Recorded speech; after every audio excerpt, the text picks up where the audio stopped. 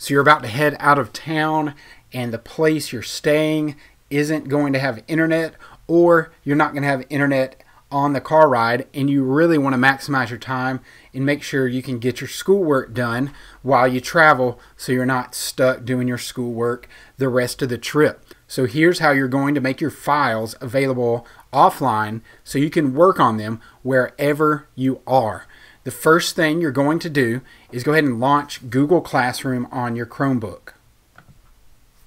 Once Google Classroom loads, you'll see there on your homepage that you have all of your classes listed. Go ahead and enter the class.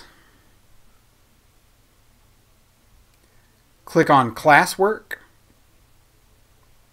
And I know that we're in the middle of Unit 1 right now, and I need all of the Unit 1 work for offline. So I'm going to scroll down, and I have a topic called Offline, and this is Assignment 17, Unit 1, and I'm going to click View Assignment. So I need file number 21, file number 18, file number 22, file number 19, and file number 20. The easiest way to get there is then to click on Classwork and go to our class drive folder at the top of the Classwork page. From there, I'm going to look for my name followed by the number of assignments that I want. So I need 18, 19, 20, 21, and 22, all for offline use. So one at a time, I'm going to two-finger click it, select Available Offline for all of the docs, sheets, and slides that I want available offline. You'll notice as I move that slider, I get a checkbox. Let's do it on this Google Slides, Available Offline. Next, I need assignment resource number 21 offline, and this is a video.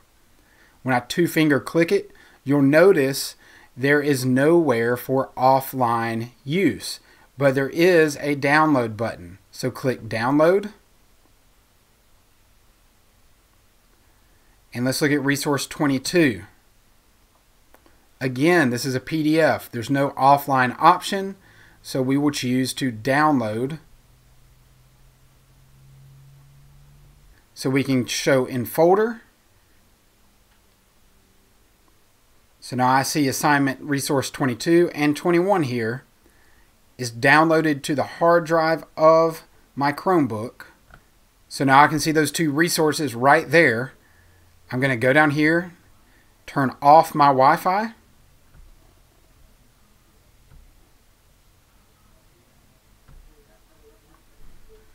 When I double click on resource 22, the article loads. And when I go back to my Files folder, not back to Google Drive, I can click on the video